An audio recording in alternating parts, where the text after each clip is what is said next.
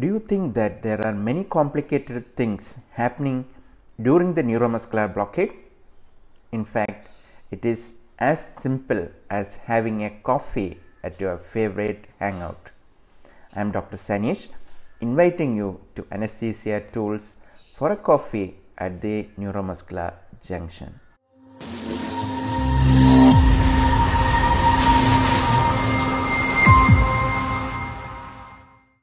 This is the all too familiar picture of neuromuscular junction, where you can find the nerve ending and the motor end plate.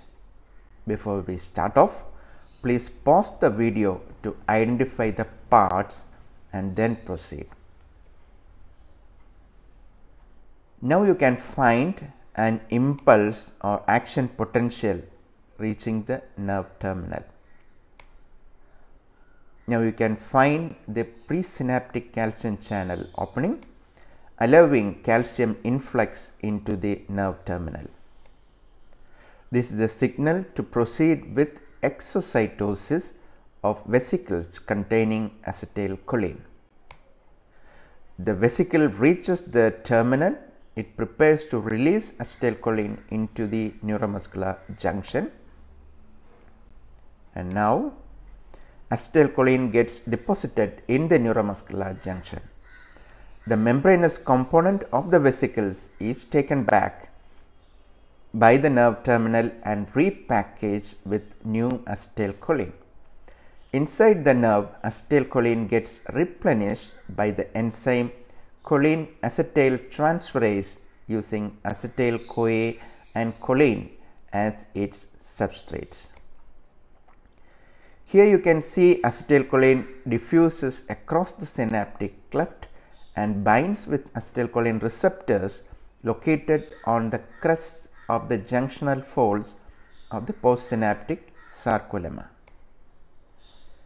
This binding elicits an influx of sodium across the sarcolemma at the end plate region, resulting in an electrical depolarization that is initially restricted to the end plate region of the sarcolemma.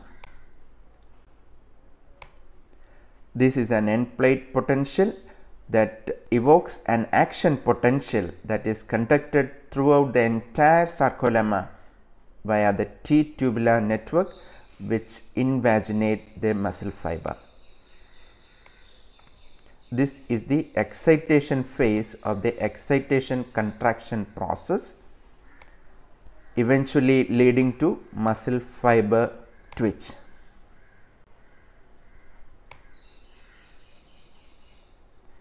Now let us go into how neuromuscular blocking drugs work. We are going to zoom into the topic proper. Are you ready? Now onwards, we shall have more scientific picture of the acetylcholine receptor. As you can find here, when an agonist, here in our case acetylcholine, occupies both alpha subunit sites, the protein molecule undergoes a conformational change with a twisting movement along the central axis of the receptor that results in the opening of the central channel through which ions can flow along a concentration gradient. When the central channel is open, sodium and calcium flow from outside of the cell to the inside, and potassium flows from the inside to the outside. The channel in the tube is large enough to accommodate many cations and electrically neutral molecules, but it excludes anions like chloride. The current transported by the ions depolarizes the adjacent membrane. The net current is depolarizing and creates the end plate potential that stimulates the muscle to contract. The pulse stops when the channel closes by a reversed mechanical conformation, which is typically initiated when one or both agonist molecules detach from the receptor. Now the channel is in the resting stage. Further, what happens to acetylcholine in the synaptic cleft? Cholinesterase is the enzyme which cleaves acetylcholine into acetyl coenzyme A and choline moieties. the detached molecules get reabsorbed into the nerve terminal for replenishing acetylcholine inside the vesicles. Now the receptor sites are free. Fresh acetylcholine tends to occupy the receptor sites, and again when both the sites are occupied, conformational change occurs. Now again the channel is open. Depolarization happens due to cation transport. Acetylcholine then dissociates from the receptor, and then cholinesterase enzyme cleaves it. Now acetyl-CoA and choline moieties are separated. Now it is time to introduce neuromuscular blockers into the scene. It is shown as blue rectangle for illustration purpose.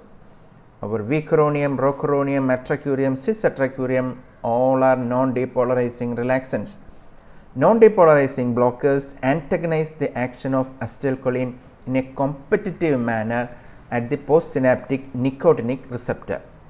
They do not produce conformational changes in the receptor. Binding to one or both alpha subunits prevents access by acetylcholine to depolarize the receptor.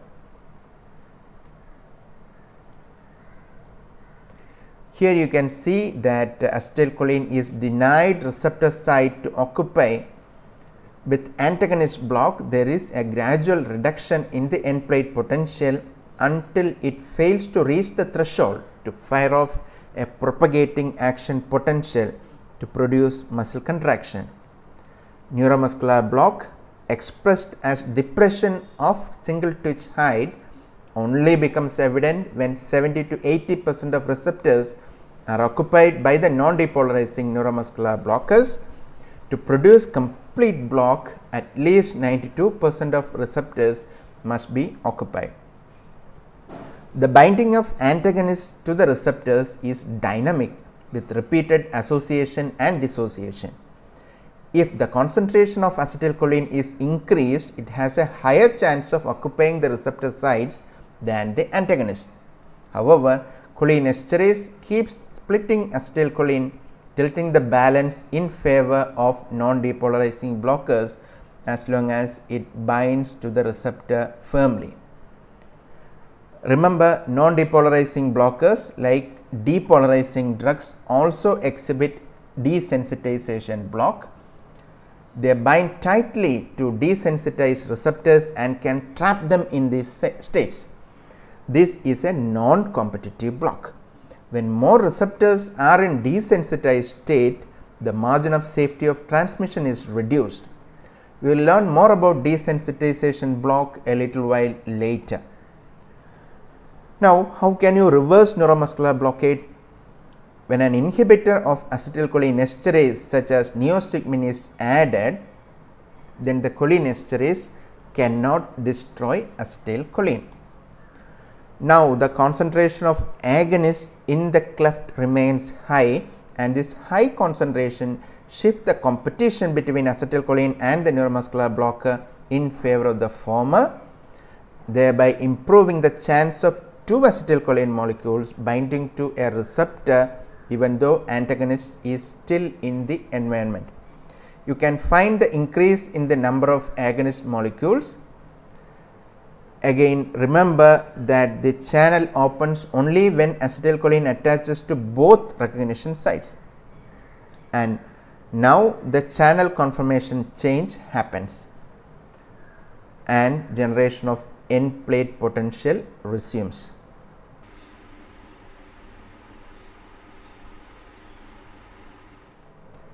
We add an anticholinergic drug along with neostigmine for reversal, right? What's the reason?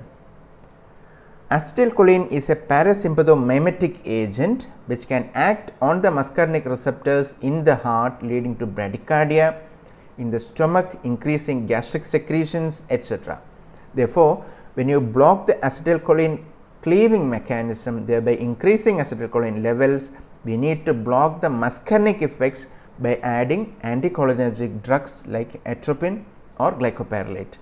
We shall discuss regarding the timing of reversal and the dose, how much is effective, rather enough, in a separate video. After large doses of neuromuscular blockers, cholinesterase inhibitors may be ineffective until the concentration of relaxin in the perijunctional area decreases to a lower level by the redistribution or elimination of the drug. The novel drug sugammadex reverses neuromuscular blockade via cyclodextrin encapsulation. Here sugammadex is shown by red boxes. I hope you have noticed it. Cyclodextrin encapsulation takes place at any concentration of a steroid based compound such as vicuronium or rocuronium. Reversal by this novel mechanism can therefore be achieved at any level of neuromuscular block provided the amount of sugammadex or cyclodextrin is large enough. The agonist acetylcholine can now occupy both receptor sites and produce muscle twitch again. Now we shall go to depolarizing blockers, the classic example being succinylcholine. The compound consists of two acetylcholine molecules that are linked by their acetyl groups. It can also be viewed as a central moiety of succinic acid with two choline moieties, one on each end. The two quaternary ammonium radicals bind to the two alpha subunits of one nicotinic receptor and depolarization occurs initially. When voltage sensitive sodium channels sense membrane depolarization as a result of activation of acetylcholine receptors, they first open the channel and thereafter close and become inactivated. The membrane potential must be reset before the sodium channels can be reactivated. Here is the sketch of the sodium channel cross section. The bars V and T represent parts of the molecule that act as gates. Gate V is voltage dependent and gate T is time dependent. In the resting state, V is closed while T is open. Active state, we can see V opens when the surrounding membrane is depolarized to allow ion flow. T closes soon afterwards to inactivate the channel. Now coming to inactive state, V remains open while T is closed. This state is maintained as long as the surrounding membrane is depolarized. The channel reverts to the resting state when the membrane repolarizes. Now we know the membrane potential must be reset before sodium channels can be reactivated. This is a very rapid process with acetylcholine as it is hydrolyzed by acetylcholinesterase within the synaptic cleft. However, succinylcholine is not metabolized by acetylcholinesterase, so a prolonged activation of the acetylcholine receptors is produced. The sodium receptors at the end plate and the perijunctional zone remain inactivated and junctional transmission is blocked. The muscle becomes flaccid. Recovery from phase 1 block occurs as succinylcholine diffuses away from the neuromuscular junction down a concentration gradient. As the plasma concentration decreases, it is metabolized by plasma cholinesterase, previously called pseudocholinesterase. Now the acetylcholine receptor is back to resting state. Depolarization block is also called phase 1 or accommodation block and is often preceded by muscle fasciculation. This is probably the result of the prejunctional action of succinylcholine, stimulating the acetylcholine receptors on the motor nerve, causing repetitive firing and release of neuromuscular transmitter. How does succinylcholine action terminate? Recovery from phase 1 block occurs as succinylcholine diffuses away from the neuromuscular junction down a concentration gradient as the plasma concentration decreases. It is metabolized by plasma cholinesterase, previously called pseudocholinesterases. What are the effects of prolonged exposure to succinylcholine? It may be desensitization block or phase 2 block. Desensitization occurs when acetylcholine receptors are insensitive to the channel opening effects of agonists, including acetylcholine itself. Receptors are in constant state of transition between resting and desensitized states, whether or not agonists are present. In the figure, you can find the receptor in the resting position with agonist bound to the recognition sites but channel not yet opened. Active state with open channel allowing ion flow and desensitized state without agonist and desensitized state with agonist bound to the recognition site are seen in the picture. Agonists do promote the transition to a desensitized state or trap receptors in that state, as desensitized receptors have a high affinity for them. Normally, acetylcholine is hydrolyzed so rapidly that it has no potential for causing desensitization. Desensitization block may be a safety mechanism that prevents overexcitation of the neuromuscular junction. Phase 2 block differs from desensitization block. It occurs after repeated boluses or a prolonged infusion of succinylcholine. In patients with atypical plasma cholinesterase, phase 2 block can develop after a single dose of the drug. The block is characterized by fade of the train of thought twitch response, tetanic fade and post-tetanic potentiation, which are all features of competitive block. After the initial depolarization, the membrane potential gradually returns towards the resting state, even though the neuromuscular junction is still exposed to the drug. Neurotransmission remains blocked throughout. Possible explanations for the development of phase 2 block include presynaptic block reducing the synthesis and mobilization of acetylcholine, post-junctional receptor desensitization, and activation of the sodium-potassium ATPase pump by initial depolarization of the postsynaptic membrane, which repolarizes it. Inhalation anesthetic drugs accelerate the onset of phase 2 block. Acetylcholinesterase drugs can be used to antagonize it, but the response is difficult to predict. Therefore, it is advisable to allow spontaneous recovery. The fascinating journey of neuromuscular blockers will continue beyond coffee at neuromuscular junction. It's been my pleasure making this coffee at neuromuscular junction. Hope you enjoyed the video. I do look forward to your comments and suggestions. My email is sanishpj@yahoo.com. This video also features in my website www.onlineanesthesiatools.com.